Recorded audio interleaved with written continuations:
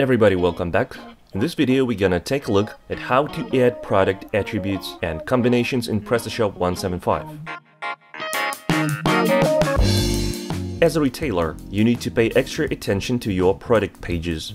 They need to be as descriptive and informative as possible, containing various fields with information like size, color, material.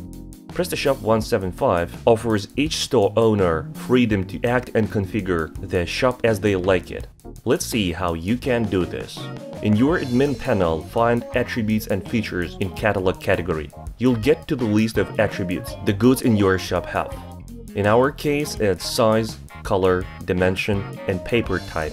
As you click on any attribute, you'll see the list of available values, which can be added and deleted.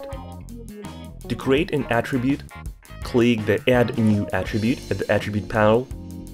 You'll need to fill the following fields: name of an attribute, which will be displayed in the admin panel; public name, the one the product page will contain; attribute type, where you can choose the way attribute choice will be looked at the product page. PrestaShop 175 offers 3 alternatives: drop-down list, radio buttons, color and texture. As you fill in this information, don't forget to press save. Now add values to it. Creating a value, you need to fill in 2 fields: attribute group, its texture in our case, and value. After you added all attributes you wanted and saved changes, go to Catalog, Products. There you will see the list of all the goods you sell together with its attributes. Click on any of them and go to the Combinations tab. This is where you incorporate the new attribute to the product.